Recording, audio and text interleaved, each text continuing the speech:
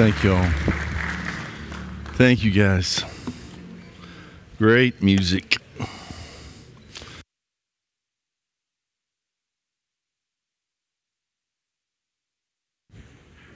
Helps to have it on. There we go.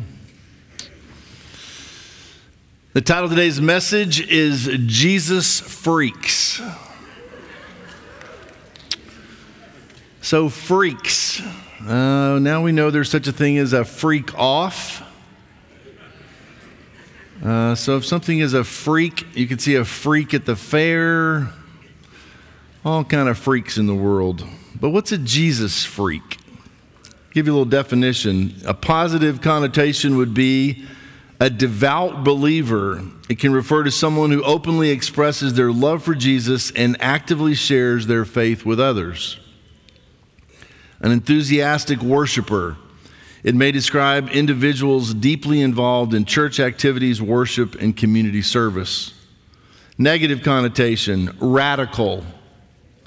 It can be used pejoratively to label someone whose expressions of faith are seen as excessive, overzealous, or out of touch with mainstream culture. Fundamentalist. In some context, it might imply a strict or dogmatic adherence to Christian beliefs that might alienate others. Let me read you a few quotes. One by Charles Spurgeon. I love Charles Spurgeon. If you're not willing to be criticized for your beliefs, you do not truly believe them. John Stott. We must be prepared to suffer, to be misunderstood, to be excluded, to be rejected. We will not be popular. A.W. Tozer, the man who is truly devoted to God will find that he has no choice but to be radical. Eugene Peterson, the Christian life is not a quiet escape to a garden where you can look at pretty flowers. It is a dramatic adventure in the service of Jesus Christ. C.S. Lewis, Christianity, if false, is of no importance, and if true, of infinite importance. The one thing it cannot be is moderately important. Richard Rohr, radical love will always be met with radical resistance. Now, I'm kind of hammering this out for myself, so you're going to have to go with me a little bit, but let me kind of make this statement. As you close in on the cross, you alienate religious people and the culture at the same time. So we think, oh, if I live the Christian life, then the world's going to hate me. If you truly live the Christian life, the religious world will hate you as well. All you got to do is have somebody show up at church, a dead church, a cold church, a stiff-necked church, and they come in and they met Jesus, and they're lit up. They're a freak show. They're talking to everybody about Jesus, how much they love Jesus, how he changed their life. They went from darkness to light, the power of Satan to the power of God, death to life. They're on fire. And we say, ho, ho, ho, ho, well, you know, that's okay at the beginning, but that'll come down. We need that to come down because we're not those kind of people. We're not Jesus freaks. And so then that person looks around and goes, okay, so what am I doing wrong? This is not how you're supposed to live. That's exactly who you're supposed to be. And the church puts fire extinguishers on the fire and gets everybody to calm down to their level, and then nothing happens. It's like our kids get excited. Oh, don't get too excited. Well, that's a childish thing. Maybe it's a childlike thing, and maybe it should never go away. Maybe our wonder and wow of who God is and what he's done for us and in us and through us, maybe that should never go away. So if you live that life in a church, if that church is dead, you're going to die with it or you're going to get out of there. And if you go into the culture and you're on fire for Jesus and the culture says, hey, dude, calm down. We don't mind you believing some stuff, but don't be bringing that into the workplace. We don't need you all lit up. You're making a scene. You're a freak show. And then you go, oh, if I'm going to succeed, if I'm going to make money, if I'm going to be successful, all these things that our culture says are important, then you go, well, I better tone this down so that I fit in. A Christian is not supposed to fit in. They're supposed to stand out. They're supposed to make a difference. There's one golf clap-ish.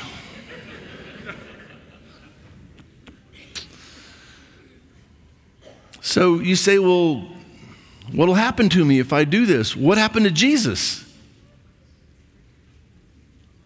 He shows up and you say, well, everybody loved Jesus. No, they didn't. You say, well, it was just the religious people that didn't love Jesus. No, it wasn't. The Romans that didn't love him. People that loved Jesus because they figured out who he was and what he was about, and that there was something totally different about him, and they wanted him. They wanted what he had, who he was, what he stood for. They recognized that he was God in a man, and that he could change their lives, not just heal them, not just feed them, but he could change their lives. And so you say, well, I'm a follower of Jesus. I'm telling you, you may not be. I may not be. Followers of Jesus go where Jesus goes. They do what Jesus does, not behind him, but within you. And I speak of this all the time. I met with a guy just the other day. He came in and he was on fire. So he may be in the room. He was so on fire, had wasted so much of his life. He had finally gotten things screwed on with Jesus, and he couldn't even talk about him without his eyes watering. Like tears in his eyes, on the verge of weeping, because he understood that God loved him and he loved God. And so now he finds himself in situations and it just comes up.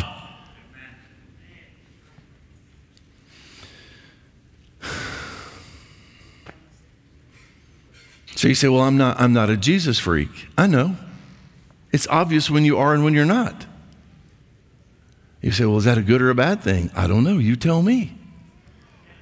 Now, there are churches you can go to where it's a freak show, and they all they put their freak on at church, right? They're all doing all the stuff that you're supposed to do to look like it, and then they get out of there and loosen it all up, get in the car and go, man, I'm glad that's over, and get back to my life. This thing should be seamless. It should be every day. You say, well, sometimes I have a bad day. Then tell a person that. If I'm rude to people and I'm a believer and I go, you know what, man, I got to apologize. I know better than this. I shouldn't be treating you this way. I apologize. I was rude to you. And here's why it's such a big deal to me to tell you this. Because I'm supposed to be out here loving on you, not alienating you. I'm supposed to represent, not me, but him.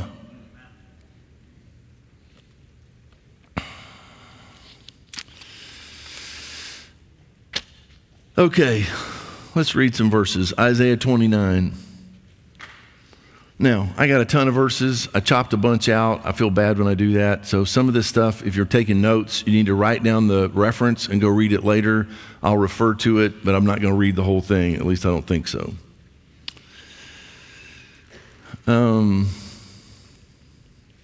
Isaiah 29:13. And this is Old Testament. Look at God, how he's interacting with his own people in the Old Testament. Therefore the Lord said, inasmuch as these people draw near with their mouths, they say God things, and honor me with their lips, speak highly of me by what comes out of off their lips, but have removed their hearts far from me. So it sounds like, you know, you can sing Jesus loves me and that you love Jesus and all these words come out of my mouth, but where's my heart with those words? Are you just singing songs, or do the songs originate in your heart and overflow from your heart out your mouth, and people hear it and see it and go, wow, that person really loves God? How many people don't even show up for music? I just want to come for the message. What do you think you're going to do forever in heaven? Listen to me preach? No. Now, God may be kind to give me my little planet out there somewhere and I can just go at it by myself, but heaven will be about worship. It'll be about him. They honor me with their lips, but they have removed their hearts far from me, and their fear toward me is taught by the commandment of men. So they have people, you should fear the Lord. Not, you don't fear him, you don't have awe toward him because you have awe toward him. You're told that you're supposed to, so that's why you do. Not from inside out. Therefore, behold, I will again do a marvelous work among this people, a marvelous work and a wonder. For the wisdom of the wise men shall perish, and the understanding of their prudent men shall be hidden. In other words, I'm going to do something. I'm about to knock your socks off. Look at Mark chapter, same thing, just make a note. It's quoted in Mark chapter 7, verse 6 and following. And he quotes it here in verse 8, and he says, for laying aside the commandment of God, you hold the tradition of men, the washing of pitchers and cups, and other such things you do.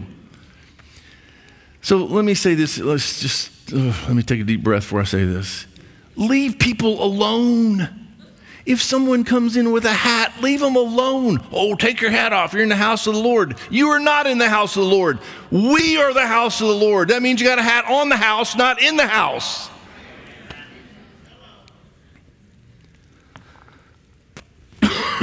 If you're a Christian, well, but she showed up in that tight skirt and it's a distraction to my husband. Sit closer. Don't sit back there where you can see her. I'm going to have everybody in the front row now.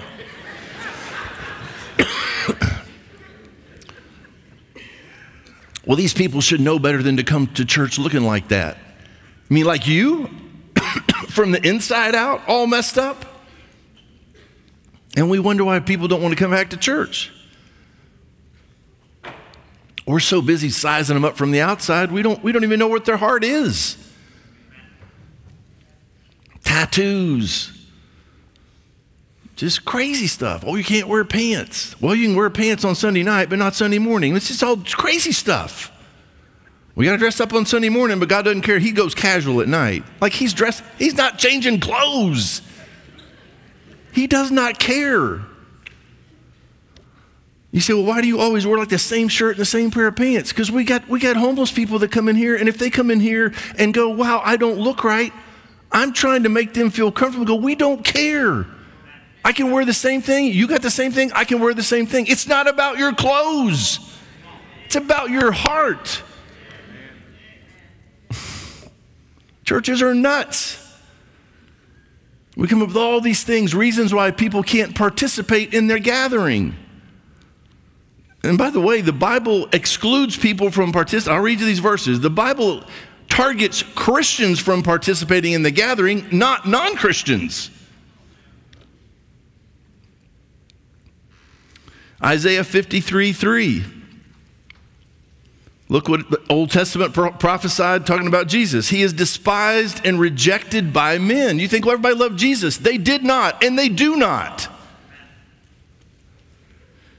A man of sorrows and acquainted with grief, and we hid, as it were, our faces from him. He was despised, and we did not esteem him.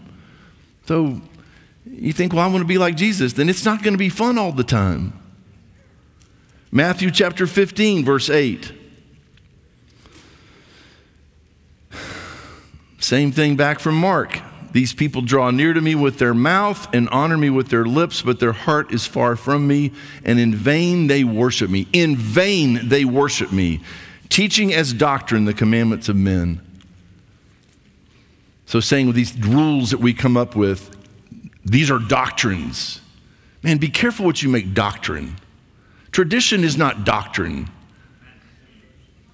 Right? Well, we've always done it this way. If it's not in the book, you can let it go. It can come and go.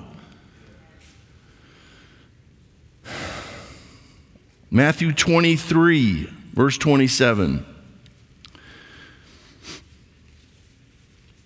Now, you think Jesus was always nice? It appears that Jesus freaks every once in a while. I'm not saying he does, but Matthew 23, verse 27, woe to you, scribes and Pharisees. There's not much harsher language you can use on a person or a group of people. Woe to you, warning to you, basically. Woe to you, scribes and Pharisees, hypocrites. For you are like whitewashed tombs, which indeed appear beautiful outwardly, but inside are full of dead men's bones and all uncleanness. Even so, you also outwardly appear righteous to men, but inside you are full of hypocrisy and lawlessness. Now you say, well, where does that work? Hypocrites only work around hypocrites.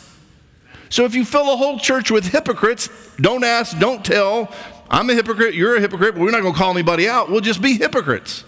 And we'll call it worship, we'll call it church, we'll sing our songs, read our scriptures, but we ain't doing any of this. We are full of dead men's bones. It's not righteousness. And then you leave there and go, maybe still continue that hypocrisy. Let me tell you something. The world is not buying our hypocrisy. They are sick of it. They see it and go, hypocrite. You say, well, then what should I do? Be real. Be transparent. If you struggle, tell people you struggle. We pass around microphones in here during the service. For what purpose? See what's going on. Every once in a while, someone says, man, I'm struggling with this. I go, wow, now we're having church. Because it's real. Life is not always good. It's not always easy. Sometimes it's praise the Lord, but it's a sacrifice of praise. It's costing you something because you don't want to praise Him because you're in pain. It's a sacrifice of thanksgiving because you've had a loss and you're thanking Him anyway. Go read Mark chapter 3. Heals somebody on the Sabbath and they completely freak out.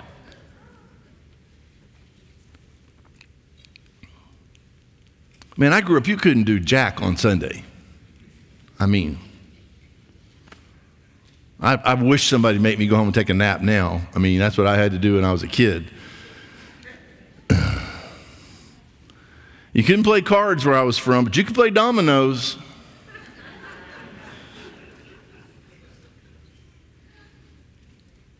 You weren't supposed to smoke, but if you're a deacon, you could smoke outside by the steps.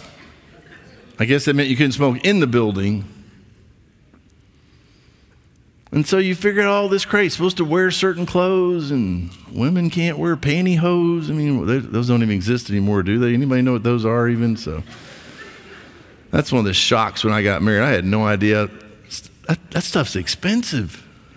Man, you just want to tell your wife, be careful putting those on. Those are like $7, man. Be careful. And there's no repair shops to drop them off at. My wife destroyed these. Could you patch these up here just a little bit? Either you had to wear them or you couldn't wear them. Just crazy stuff. And the world goes, okay, so you invited me to your church. Like, okay, so tell me, I got to go buy a whole new uniform. No, just come like that. And then we go, oh, no, that won't work.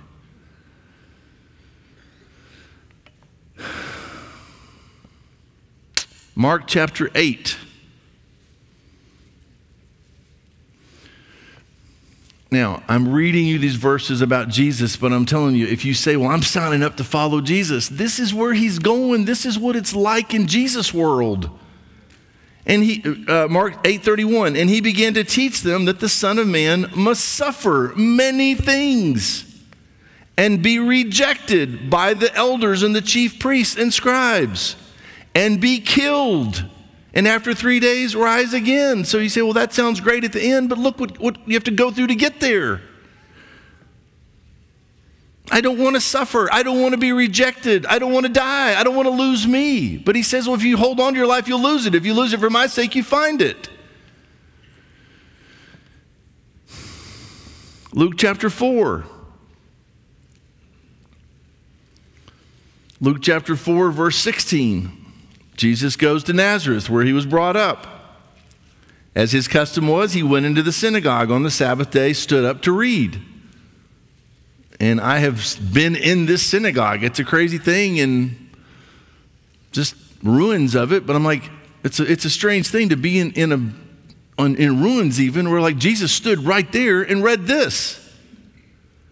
And he was handed the book of the prophet Isaiah. And when he had opened the book, he found the place where it was written, "The Spirit of the Lord is upon me, because he has anointed me to preach the gospel to the poor. He has sent me to heal the brokenhearted, to proclaim liberty to the captives and recovery of sight to the blind, to set at liberty those who are oppressed, to proclaim the acceptable year of the Lord." Then he closed the book, gave it back to the attendant, and sat down. And the eyes of all who were in the synagogue were fixed on him. And he began to say to them, "Today," and no one had ever said this, "today this scripture is fulfilled in your hearing." I'm the guy.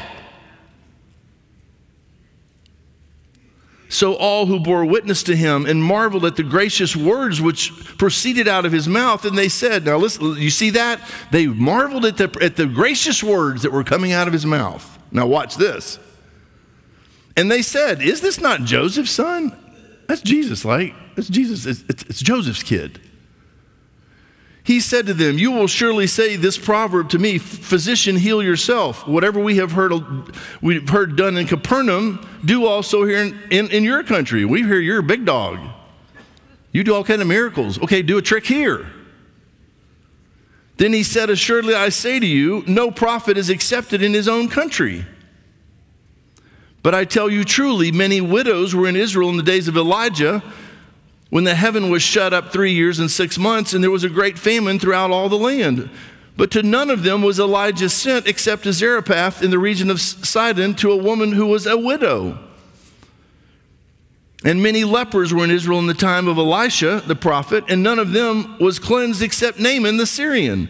So all those in the synagogue, when they heard these things, they went from gracious words, wow, now they're saying, they are filled with wrath. Now they're angry, and rose up and thrust him out of the city, and they led him to the brow of the hill on which their city was built, that they might throw him down over the cliff. Then passing through the midst of them, he went his way. And I've stood on that cliff, and he would have died. So you say, well, I don't want that life. Then what are you going to do? Well, I'm going to just keep doing what I've been doing. Well, what have you been doing? Well, I get up and I have my quiet time and I pray and I go to work and I say nothing. I don't want to get in trouble. I don't want to get fired. I don't want to get thrown over some cliff. You can't wake up in the morning and say, okay, God, here I am. Use me. Send me. And then you go out and do your day and he goes, okay, now speak, now act. Stop and take care of that person. Oh, no. I'm not doing that. You're going to jack my whole day up. Then you show up at some church and you go, oh, now they're talking about that at church. I don't want this. I just want a lukewarm, kind of longer nailed preacher that can scratch my ears, tell me what I want to hear, and leave me alone. Then what are we going to do with these verses? What are we going to do with this book? And that's exactly what happens. Well, we don't need this book. We'll just give some platitudes and some positives and be positive. Think positively. That's all Jesus wants. That's total you know what. I know y'all hate fill in the blanks, but fill in the blank.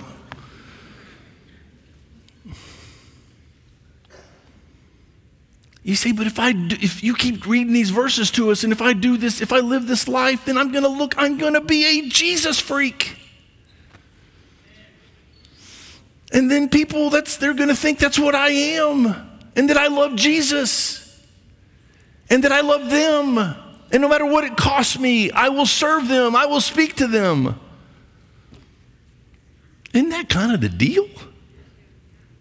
Or I will pray for them, or I will meet their needs. The Good Samaritan.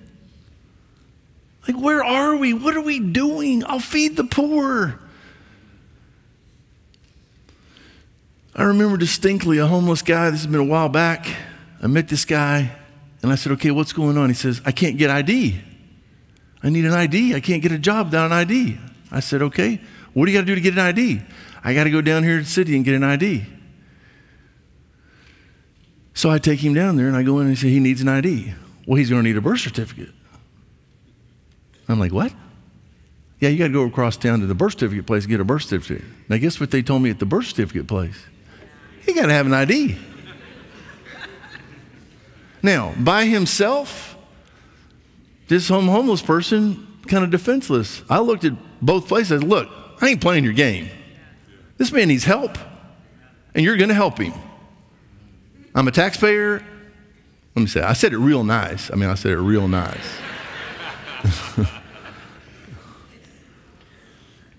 So you don't just leave people. You don't just say, well, I guess God bless you. Go in peace. They'll figure it out. No, they won't. They need help. I need help sometimes. They need help. So you go to bat for people. You can't treat people that way. So when Jesus gets a hold of your life, things start to happen. Things start to change. It's not that you're trying to sound different. It's not that you're trying to live different. It's not like you've been constipated and you're finally pushing him out. Did everybody that help you? Right? Oh, I'm trying so hard to let Jesus live. You just get out of the way. I'm going to follow you, Jesus. So I'm going to deny myself, take up my cross, follow you. Let's go. And then you take a deep breath and you just start living. And all of a sudden you go, wow, Lord, you're so good to me. And that was so cool back there. I got to pray for that man. And I would never have known his wife had just died and he's going to stand there crying. And I was able to comfort him. And like, what do we do? What's next?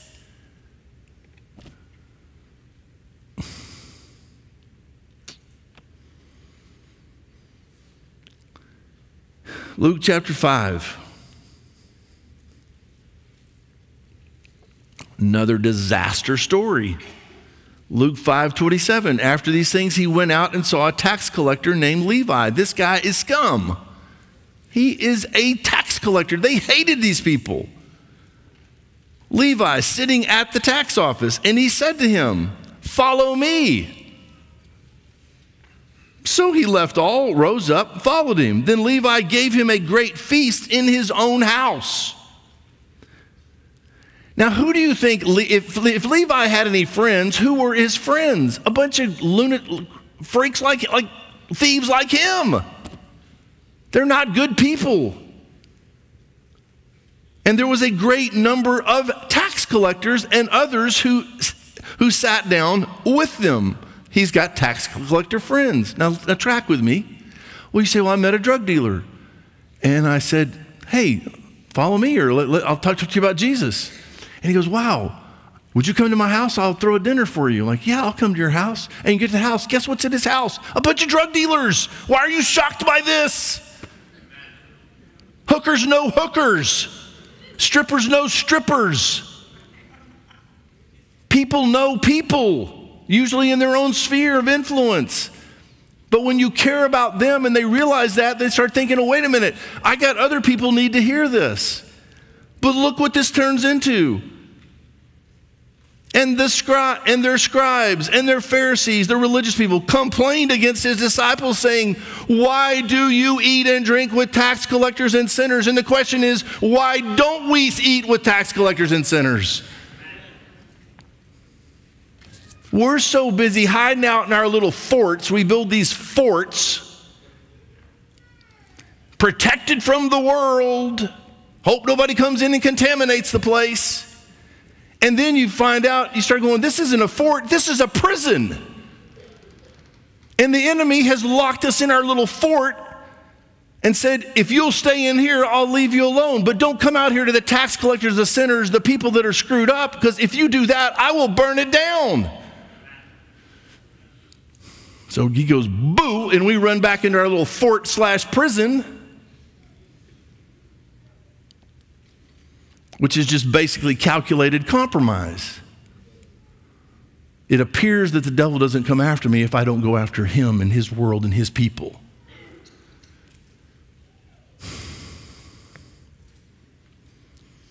Do you have any lost friends? Do I have any people? I have a few. I don't have enough. You say, well, but I don't live like they live. We didn't say you had to.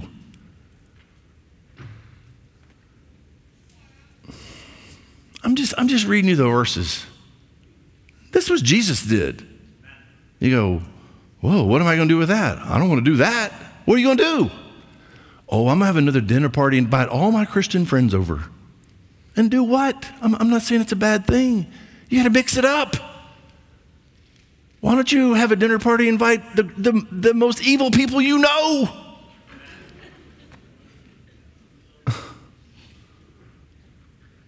And you get them in your house and you love on them. And you say, look, this is why I invited you to my house. I know you. You know I care about you, but here's why I care about you. My life was changed. Jesus died, buried. You say, well, they're going to run out of my house, but they're not going to say you didn't try.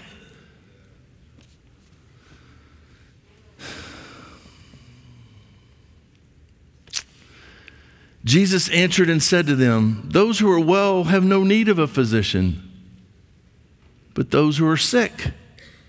I've not come to call the righteous, but sinners to repentance.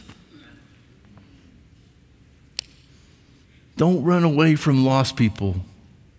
That's why Jesus came, and I am one of them. I was lost, but now I'm found.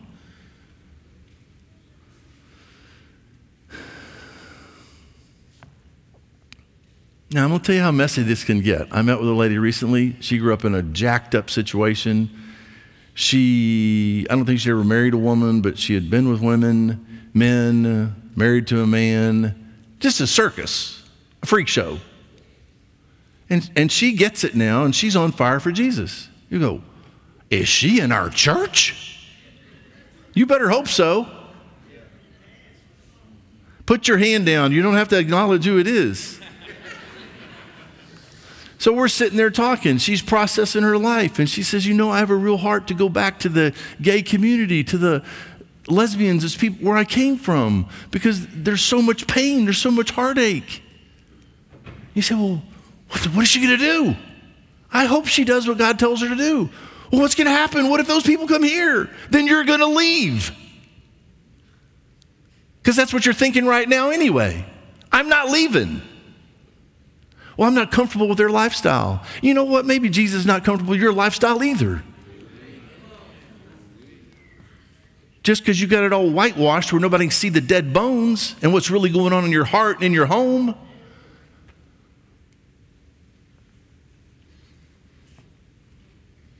What are we doing here? What's the purpose of him leaving us here? Churches should be emergency rooms, not locked down facilities that screen people before they come in. You just back yourself up to the door, we'll take you in.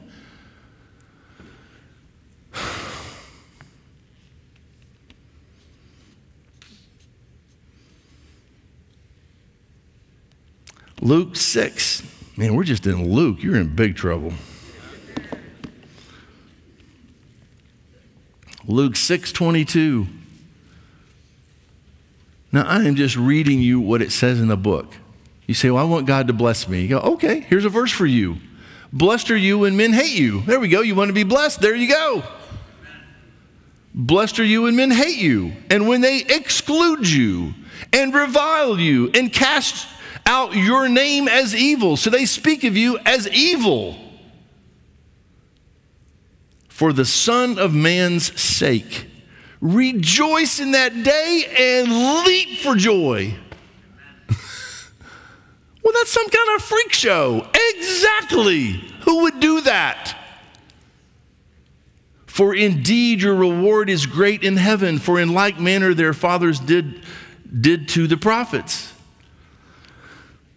We get it all backwards. We get rejected. We get excluded. Oh, this is not fair, and they don't like me. I want people to like me. They hate you because you love Jesus. Get over it. Proof that it's working is that you're such a Jesus freak that they exclude you, they revile you, they hate you, and you should take that as a compliment. Now, I'm not saying go be rude or mean or do stupid stuff. But if you live this life, someone's not going to like you. Hell's not going to like you. His peeps are not going to like you.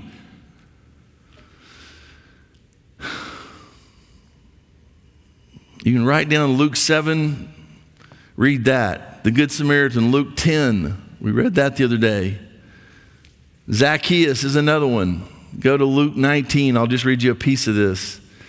Another tax collector, so short he had to climb a tree to get, all he wanted to do is get a glimpse of Jesus. And Jesus comes up to his tree and goes, dude, what are you doing? And here we go. So Luke 19 calls him down and says, I'm going to your house.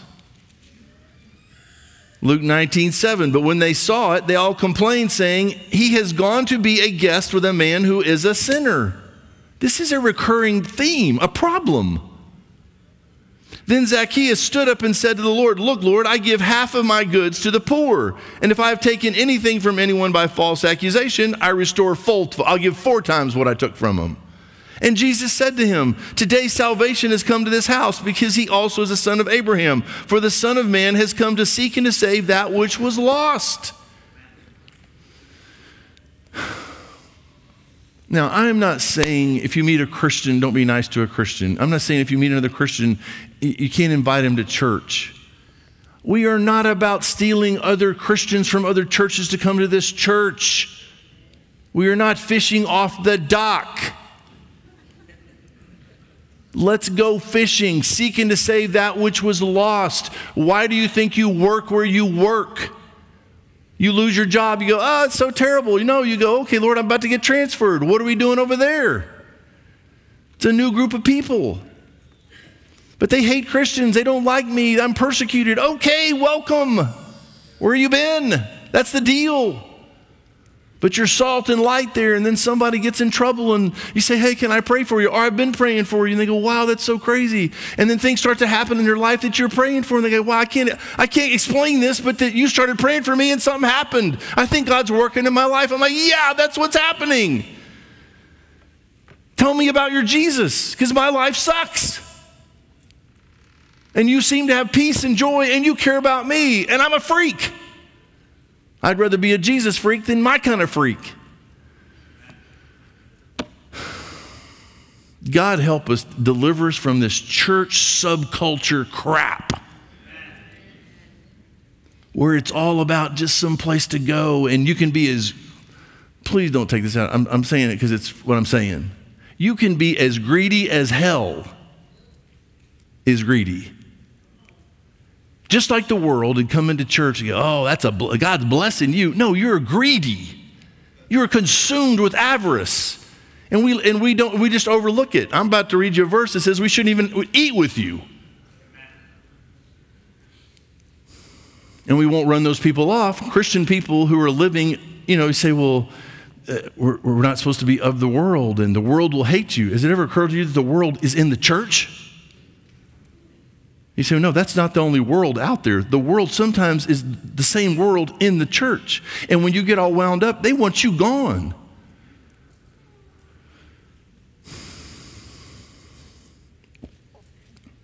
John 1:11, he came to his own, and his own did not receive him. You want to feel rejected? Welcome to Jesus' world. The woman at the well, John 4. John 7:5, for even his brothers did not believe in him.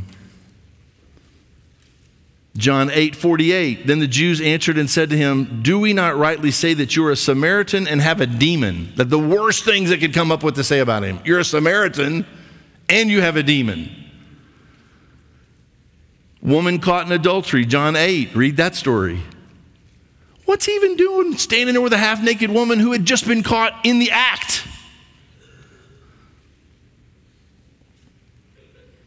John 15, verse 18. If the world hates you, you know that it hated me before it hated you. I was first. If you were of the world would love its own. Yet because you are not of the world, but I chose you out of the world, therefore the world hates you. So what is the assumption here? They hated Jesus. He picks you out of the world. They're going to hate you unless you start denying that you're one of his. So they don't hate you. Yet because you are not of the world, but I chose you out of the world, therefore the world hates you. Remember the word that I said to you, a servant is not greater than his master. If they persecuted me, they will also persecute you. If they kept my word, they will keep yours also.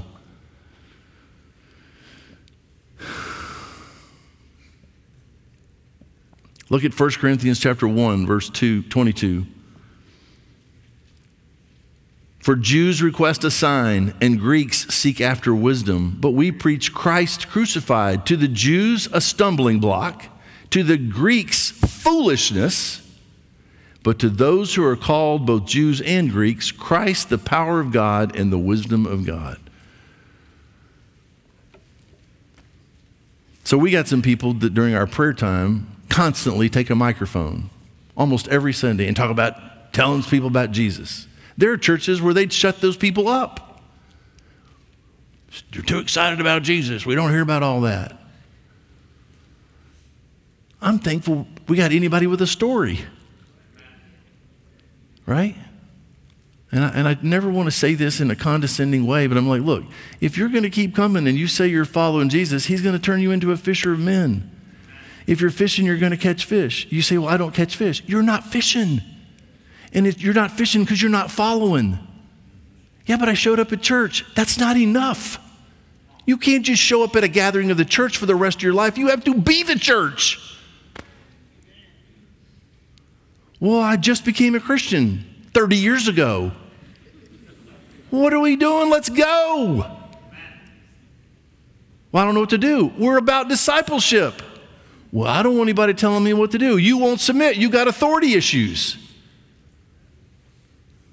Unteachable. Locked down.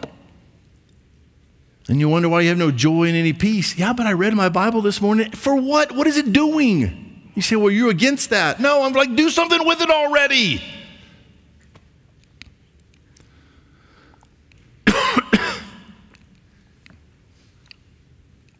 I'm never saying don't read your Bible. Don't read your Bible just to read it. Say, okay, God, I'm going to read it. And I'm going to do whatever it says.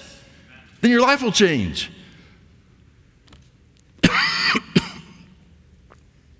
I feel like I've left somebody out. Anybody feel left out?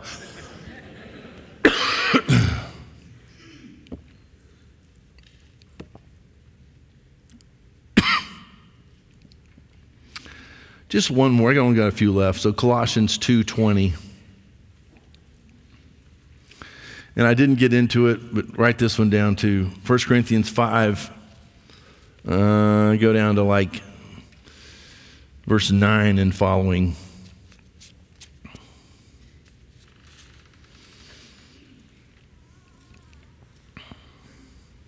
Colossians 2:20. Therefore, if you died with Christ from the basic principles of the world, why, as though living in the world, do you subject yourselves to regulations? Do not touch, do not taste, do not handle, which all concern things which perish with the using, according to the commandments and doctrines of men.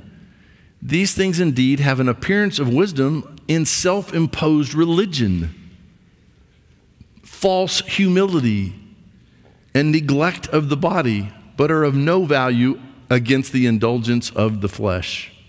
You're just keeping a bunch of rules. It's like people say, oh, but my church said you shouldn't drink, so I don't drink. Yeah, you do. You just do it by yourself. That's why the old joke when I grew up was you never wanted to play golf with one Baptist. They'd drink all your beer. You know, it's like,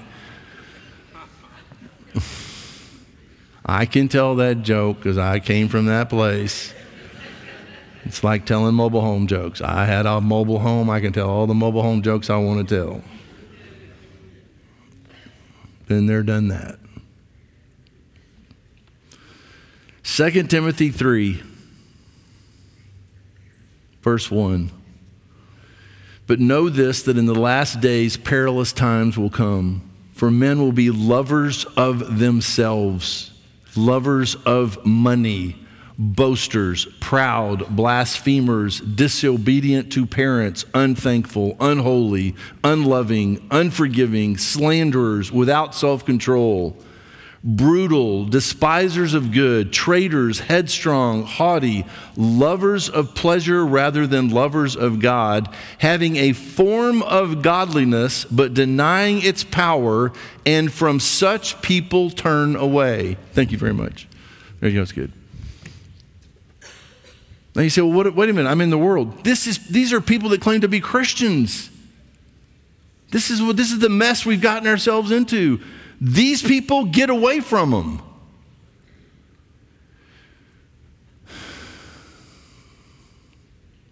They have a form of godliness, but they deny its power.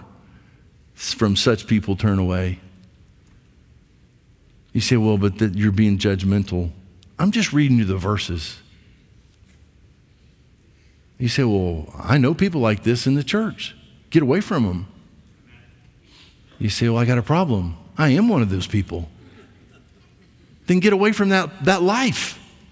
Don't be that person. And then the last one I'll read you is Hebrews chapter 13. Hebrews 13, go down to verse 10.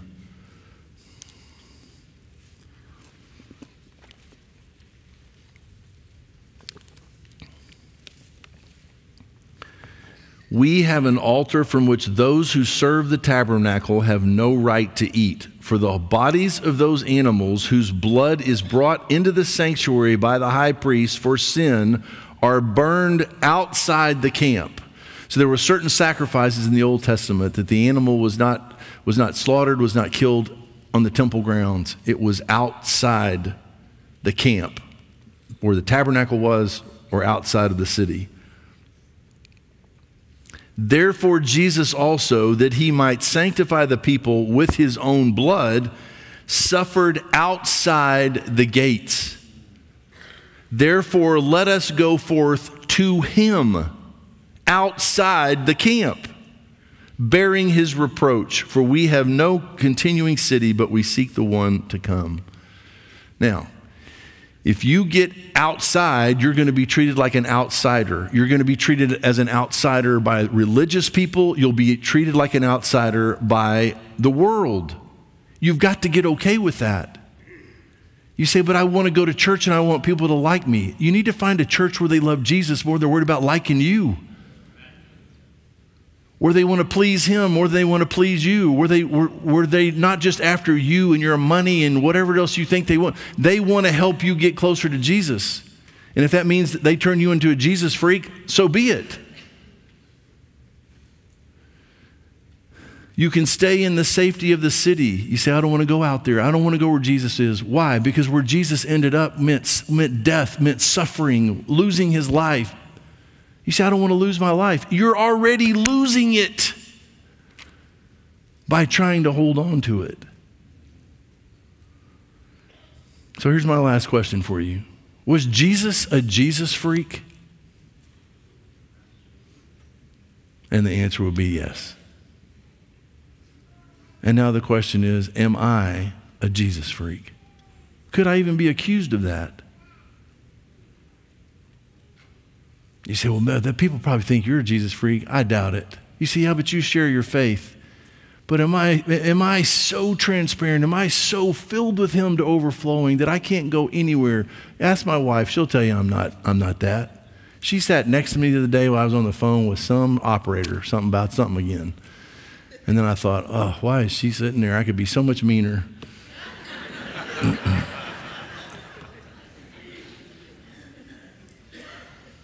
You say, well, why would you say things like that out loud? Because I'm in process. I'm not good at all this, right? I'm learning.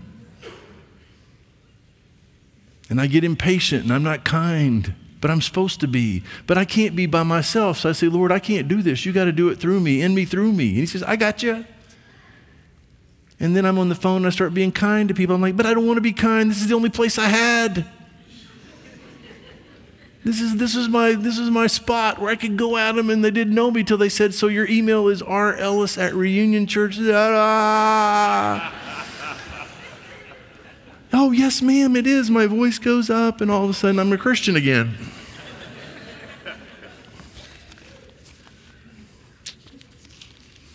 You know, I don't know what you're going to do. I'm going to keep pushing, though. I'm going to keep challenging you, try to help you get to him, get full of him, get overflowing with him, where religious people don't want to be around you, and that's a compliment, and the world at some point hates you, and you go, man, I think I'm in a sweet spot. It's got its tough moments, but man, this is letting him not just live in me, but through me, and it stops freaking you out because you get okay with being a Jesus freak.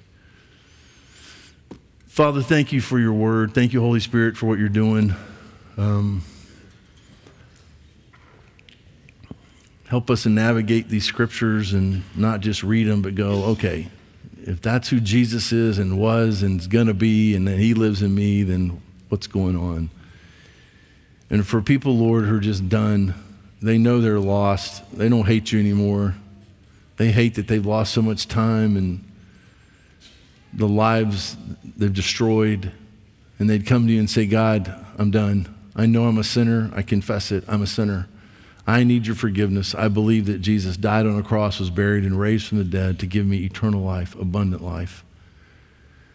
I accept the forgiveness of my sins, this gift of eternal life. Come live in me, through me, change me, and protect me from religious people who would put my fire out and propel me into a world just like me. My friends, my old friends now, but people who need you. And help me not be ashamed of the gospel, because it is powerful to save me and the people I know. So thank you for loving me. Thank you for saving me today, and that I'm your child and no one can take me away from you and change that. And Father, for those of us, and I include myself in this, and maybe we're getting some of it right, and the water's not lukewarm. Maybe it's got a few bubbles coming up here and there, but it's not hot like you like it.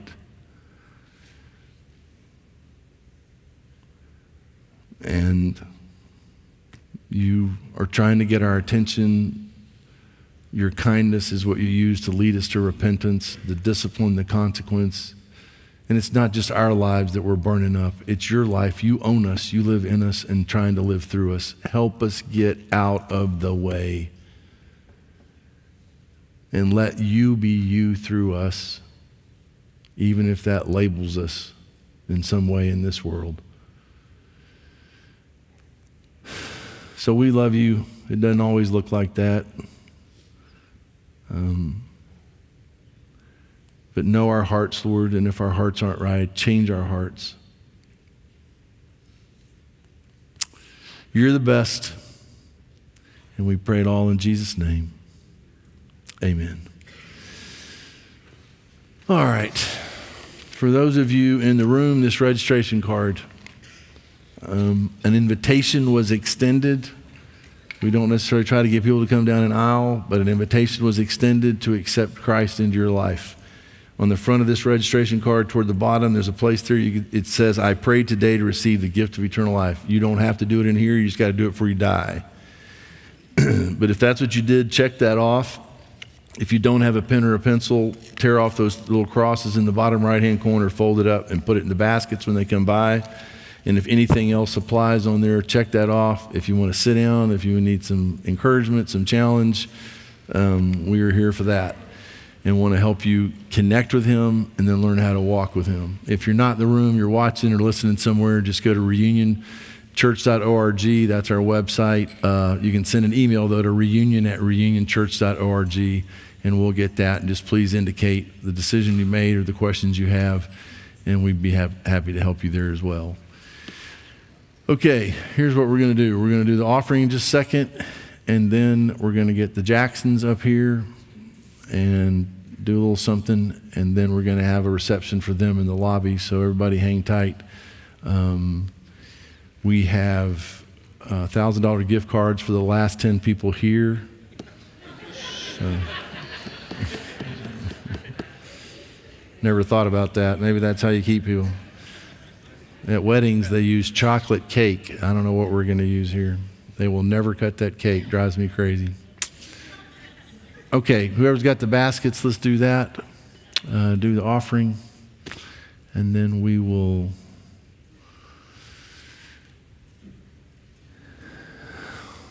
do the next thing. Yeah, so I get this is all a little bit intense, right? And I'm not trying to beat you up. I'm just like, let's go. And you say, well, I'm struggling. Okay, everybody's struggling. Let's figure out how to help each other and move it forward, right? But let's do the deal. There's too many people out there waiting for us to show up.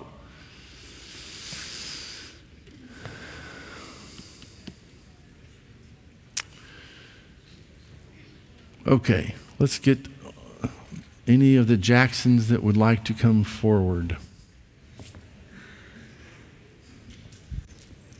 All the Jacksons come forward. The whole row, as a matter of fact. You got me the flowers.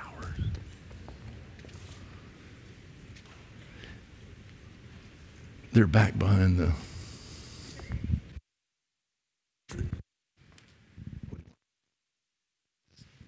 Am I still on? There we go. So these people have been here for 27 years. Chad has been one of our elders for almost that long. Recently, God transferred them way north of here. And that's not a good thing, but we're going to go with it. This is Chad and Christy. And, oh, here we go. Well, let me know what we're here. Let's do this. Pull this out. All right. And slap the water off of it. There we go. There you go. All right. And then you're supposed to drink this. That's for Chad. Yeah. That's for Chad. That's rose water. It's what we call a rose water. We'll put it back in there. So Chad and Christy and Kate and Hannah and Jonathan and Matthias and Sophia and Russell. And I don't know who these grandchildren are. I only go one generation. Maya, Mason, and Elliot. So none of these people existed when this all got started. There were three of us. There were three of you. And Jonathan was one of the three. How old were you, Jonathan? 6? 4? I was at least 4. Yeah. So, they have been here a long time, and Chad and I have been through lots of stuff together in the life of this church. Some great times and some really difficult times. And I love him, and I love them. He's helped with the youth. Christy's run the women's ministry. There's so much stuff. When it got started, everybody had to kind of do everything. So we're going to miss them and just want to take this opportunity to honor them and their family. And I know Patrick and Joseph, we all been together, and just appreciate so much who you are. Get over there by your wife. There you go. Is that better? Here, let me get really close to you. So this is the stuff that in a lot of ways sucks, because, we're just supposed to all be together till we die, and that's it. But it didn't work out that way. And if God has left them here this long and is transferring them, then my goodness, wherever they're going to land up there is very blessed, because these are great people, and they will have a tremendous impact there. So we love you. Love You're you. the best. Yeah. So we're gonna let them sneak out and go out into the lobby. We have raw oysters. What else do we have? Broccoli. Yeah, Chocolate broccoli. We have broccoli, of chocolate fondue broccoli. Yeah, we serve that because no one will eat it, and it saves us money. So, anyhow, love you. You're the best. Love you. You're the best. Ooh. All right. Love you, man. Love you too. Anything you want to say? I could probably say a lot. Yeah. Whatever you want to do. Yeah. Well, first of all, 27 years ago, God led us here, and now He's leading us somewhere else, which is really odd. 27 years is a long time. I love the message this morning, because Jesus has always been the center of this church. And when I would ask people, what brought them to reunion and kept them at reunion, it was always Jesus. And it was the authenticity and the openness of the people here. And I think that still permeates here at Reunion. We are going to be praying for you guys. We're not far away, so it's not like you guys aren't going to get to see us anymore. But we're going to be praying for this church and what God's doing here, because God is doing really neat things. You talk about Richard and Jesus being part of the sermon. Patrick over here, whenever we're singing, he is focused on the truth, right? The gospel. Patrick works with the group here. He's not just playing music. He is really ministering to and discipling the people that this great group of people who are helping us pray. So I could go through and talk about so many different people. And it's kind of weird because over 27 years, there's been a ton of people that we've, you know, they were the ones up here that we were feeling sad about, you know, seeing. So all of a sudden now we're here in that spot. So anyway, thank you for Christy, all of my kids. The church has, you know, because of and sometimes in spite of what happens in the church, they've really grown. And so anyway, this is really all about God and how God works through churches and through people and through families. So I just really praise him. He's the man. Yeah. All right, hold tight. All right, here we go. Lord, I thank you for this sweet couple, this family. So many stories, so much history, and it's all his story, really. Mm-hmm. I pray you'll protect them, that you'll bless them. Thank you for the blessing they've been here. Guide them, use them as never before. Thank you for the way you move us around sometimes for the sake of your body, and that we don't own the ships. We are soldiers that just follow orders. So thank you that they're willing to do that. And just thank you for being kind to us in the first place, for sending them our way. And we pray it in Jesus' name. Amen. Amen. All right, you're the best. Okay, love you. Okay, give them a chance to get out there. Yeah, y'all go out in the lobby. Okay, good day. Let's sing up. Let's stand up and we'll sing our way out of here. Love you guys. Have a great day. The Cowboys already won, so glad that's over. And we'll see you in next week. Remember the anniversary. Looking forward to seeing you all there. All right, let's close our service with a very energetic song. Just reminds us that the Lord Jesus Christ is living in us. And then after we finish this song, I'll say a quick benediction, and then you guys can join and love on the Jackson family in the